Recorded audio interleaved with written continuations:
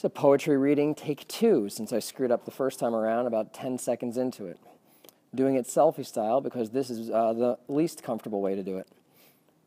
The poem is Ode to Walt Whitman by Pablo Neruda. I can't recall my age, or if I was in this vast, streaming south, or on some forbidding coastline where seagulls wheeled and cried, but I touched a hand that day, and it was Walt Whitman's hand, and barefoot I walked the earth. I wade through tenacious dew in the grasslands of Whitman. Throughout my entire childhood, my companion was that hand with dew on it, the timber of its patriarchal pine, the expanse of its prairie, its mission of articulate peace.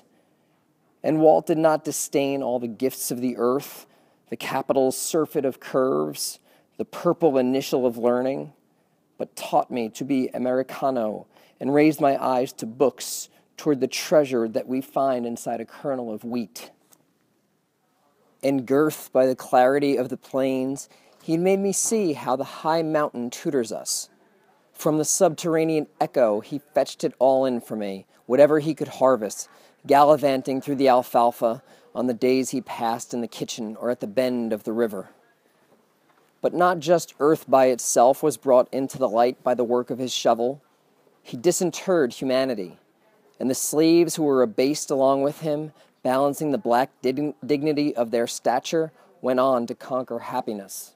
To the stoker, down below in the boiler room, Walt sent a basket of strawberries, and each corner of his city was visited by his verse like a strip of clean flesh, the beard of a true fisherman, the solemn, supple gait of his Acacian legs.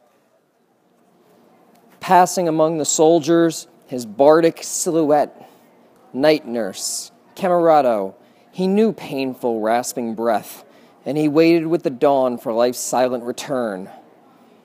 Breadmaker supreme, prime old brother of my roots, cupola of the conifers, for the last 100 years the wind has passed over your germinating grassland without consuming your vision. But now your country is cruel, full of persecution, tears, prisons, and lethal weapons, uncivil wars that nonetheless haven't crushed the grass of your book, living source of originality.